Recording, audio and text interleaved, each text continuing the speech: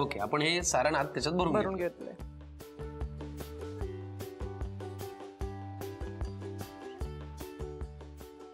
Perfect.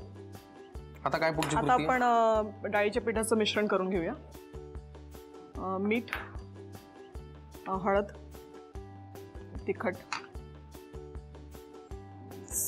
ओवा आणि सोडा. खायचा सोडा? हो, खायचा सोडा टाकून द्या पूर्ण. पाणी आणि स्पून घालावं लागेल. हो, पाणी मला सांगा किती लागणार? बस नंतर घालूया, लागेल. आता आपण तळायला घेऊया मिरची. बर.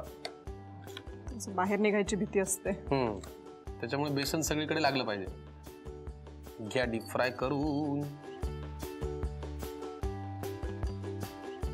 डीप फ्राय व्हायला 4-5 मिनिटं लागतील त्याला. हो. आणि आतलं सारण ऑलरेडी तयार असल्यामुळे त्याच्यापर्यंत काही डीप फ्राय व्हायची गरज नाही. हो. वरचं जरा एक छान कोटिंग जे आहे ते डीप फ्राय झालं, खुसखुशीत झालं की आम्ही प्लेटमध्ये काढतो आणि मग घेतो हाणायला. तुम्ही तो वर लिहून घ्या. नूडल्स चिली बाईट साठी लागणारं साहित्य आणि कृती. नूडल्स चिली बाईट करण्यासाठी लागणारे साहित्य: तळलेले नूडल्स, चिरलेला कोबी, बेसन, गाजर, वाफवलेले मक्याचे दाणे, सिमला मिरची, आलं, टोमॅटो सॉस, लसूण, खाण्याचा सोडा, ओवा, soya sauce, chilli sauce, Chinese मसाला, लाल तिखट, हळद, भावनगरी मिरची आणि मीठ. कृती: प्रथम फ्राईंग पॅन मध्ये तेल गरम करून त्यामध्ये लसणाचे काप, आलं, सिमला मिरची, गाजराचे काप, वाफवलेले मक्याचे दाणे, मीठ, soya sauce, chilli sauce, tomato sauce, Chinese मसाला, तळलेले नूडल्स, कोबी आणि मीठ घालून सर्व एकत्र करून चायनीज भेळ तयार करून घ्यावी. तयार चायनीज भेळ नंतर थंड करून घ्यावी. भावनगरी मिरच्यांमध्ये तयार चायनीज भेळ भरून घ्यावी. नंतर एका भांड्यामध्ये बेसन, मीठ, हळद, तिखट, खाण्याचा सोडा आणि पाणी घालून सर्व एकत्र करून बेसनाचं मिश्रण तयार करून घ्यावं. सारण भरलेली भावनगरी मिरची बेसनाच्या मिश्रणामध्ये बुडवून गरम तेलामध्ये तळून घ्यावी आणि सजावट करून डिश सर्व्ह करावी.